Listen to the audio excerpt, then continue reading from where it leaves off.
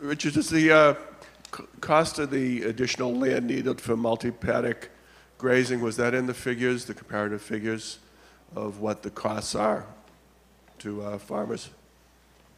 Yes, and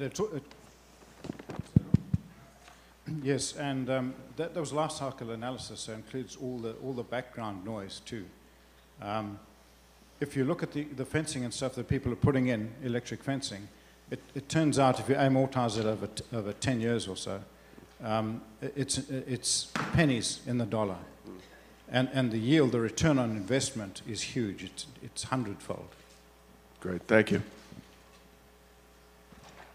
Next question, the lady in the red blouse back there. I'm a farmer. I'd like to create a prototype for that negative carbon farm. Hi, I'm a farmer, and I'd like to produce a prototype for a net negative carbon footprint farm. I use dairy cattle. We do a hybrid mob grazing. Our organic matter in our soils are between 7 and 9.6 right now. I'd like to know, for my woodlands, is it better from a carbon standpoint to maintain my woodlands, or should I go to silvopasture or some grazing in those areas? Which is going to be the better net carbon sink? I would advise adopting a more holistic view than the one you've just professed. There are other things, there's biodiversity issues, pollinator issues and stuff like that also need to be taken into account. You can manage those woodlands so that they're achieving the right amount of carbon in the ground. You might want to open them up and have a pasture with them in some circumstances to broaden your goal. But you also need to look at those other aspects to look at the whole system you're dealing with and the whole, the other desirable things you can put in there. But it sounds as if you're doing pretty much the right things already. Next question, please. This fellow over here. Please stand up so we can see you. Hello. I would presume that some invasive species would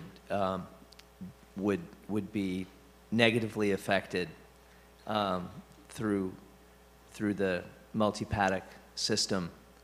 But I would also guess that there are probably some undesirable plants that might not respond to that treatment. And I'm just wondering if you could share with us any caveats really to the holistic approach as far as what might occur biologically with certain plant species that don't appear to respond to this treatment. There are indeed some species, particularly coming from outside North America, that do pose those kind of problems. And California is a fairly tough environment because it's just got a short growing season.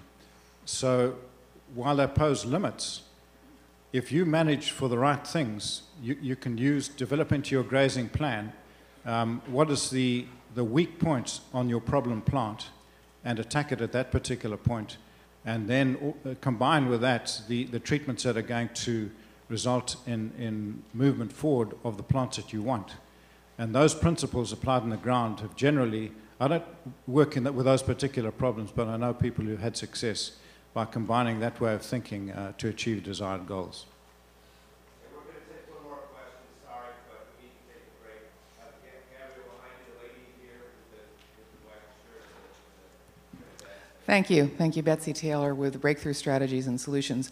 Two quick questions. Tom, I'd love you to say a little bit about why the UN climate process, from your perspective, is excluding carbon sequestration through soil in the run-up to Paris next year.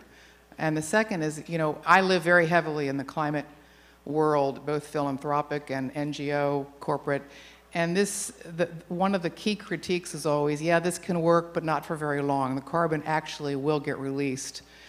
Can any of you speak to that critique, that we don't have the data that demonstrates that the carbon, once sequestered, will stay in the soil? So those two fundamental questions. Okay. The whole UN climate change negotiations is kind of fallen into a fictitious world, so to speak. When the original draft was written, I actually wasn't working at the UN, and I put in a lot of language requiring complete accounting of all greenhouse gas sources and sinks worldwide. That was all watered down. Governments threw that out because they didn't want to have to account for things. And then what they did is they went and selectively put in those things that their fossil fuel industries thought were relevant. So, for instance, they knew they were going to have to account for fossil fuel emissions because that was obviously part of the whole package. But then the US, for example, proposed that countries get credit for photosynthesis, but they didn't count respiration. So, and so the result is they selectively picked what things they wanted to count from what they didn't want to count for on grounds of political inconvenience. The result is that the whole carbon accounting framework makes no scientific sense because it's just totally incomplete.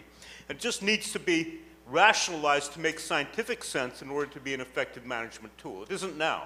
And so right now, as a result, people can get carbon credits for planting trees, whether the trees die or get burned or get eaten by insects or burn up in forest fires, they can get credits for planting trees. In some cases, they get the credits and never plant the trees and just disappear with the money. But you can't get credits for putting carbon in the ground. That's just simply not recognized formally as a carbon sink. And governments have to stand up and say, well, wait a minute, we want soils to be included as a carbon sink as well, and they need to demand that money be allocated by all the UN-related funding agencies for all projects that increase carbon by any means, in any form, in any place. That's not on the table right now. And right now, the meetings that are happening in Lima, governments have no strategy for dealing with them. They're all running away from the problem and pointing fingers at each other. And so what we need to see is that those countries that are going to be most affected by climate change accept the responsibility to propose solutions that include soils. I work primarily with the small island developing states. We're also trying to work with the Sahel states from West Africa, the UN Convention on Combating Desertification. And we're trying to get these people to realize that they're the first victims of climate change. They're the ones that have to propose solutions. And we're just trying to get a government with the backbone to stand up and say, oh, wait a minute, we want carbon to be included in the accounting. That's all it really takes. So far, we haven't found a government willing to stand up and do that because when the small island states actually try to propose things that would protect them from being drowned by sea level rise, they get bought off by the rich countries that say, well, just sign on to the 350-degree or 450-degree target, and we won't take your foreign aid money away. So they get bribed to actually sign on to agreements that are a suicide pact. They're a death sentence for them. But that's a stage of unreality that we're dealing with governments. They don't understand the scientific issues at all, and they're not proposing serious solutions. We hope to see that change. I think that there are a couple of things. I mean, a lot of people say the UN is irrelevant, and that's true in many ways, but it's the only global decision-making group that we have. And we need governments to demand effective action at the same time that people are taking grassroots initiatives for their own private reasons to increase their own carbon. That's not enough. I mean, as I said yesterday, there are millions of people doing the right thing for their own selfish reasons. But we need billions, not millions. That's the point. We need everybody who's on the land doing the right thing in order to solve the problem. Would you answer Betsy's other questions? Answer her other questions? Oh, yeah, I have a comment. I think the reason why soil gets treated like dirt is historical scientific artifact. The work on soils has been historically in agricultural colleges of various sorts with a very different emphasis. The work of IPCC, in my view, has come largely out of the oceanography community. And if you talk to these people, the ocean does everything. The ocean creates climate change, the ocean sequesters carbon, the ocean will sop up the CO2, the ocean is all important. And this sort of broad brush oceanographic approach was translated by NASA into a remote sensing approach. So we soil scientists are left in the dust, basically, and that's why meetings like this are important. We need to change that perception. Can you specifically address the question, which was... You want me to repeat it? No, I think I got it, which is the concern that once sequestered in the soil, it will just respire back out Well, actually, yes. Let me just answer that briefly. I mean, the thing is, soil carbon comes in many forms. And I mean, some of them, like the sugars, are going to be decomposed almost instantly by bacteria. Other forms, like elemental carbon, like biochar, essentially have an infinite lifetime. I mean, people argue about how long it lasts because depending on how you treat it, you either can get, if you treat it at low pressure, low temperature for a short period of time, you get stuff that decomposes quickly. If you treat it at high temperature, you get stuff that doesn't decompose at all. And in fact, I mean, Greg, I'm sure here can tell you, there are forest fire ashes that are 350 million years old that are so perfectly preserved you can recognize every cell in the plant that grew them.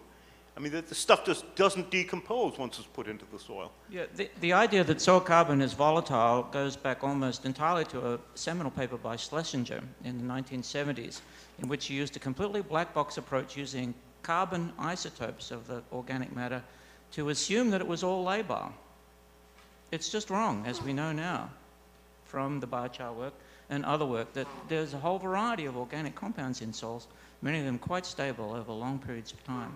But this Schlesinger paper is so influential among people who are in the IPCC and other institutions concerned with climate change. They think it's all just going to volatilize once the temperature goes up.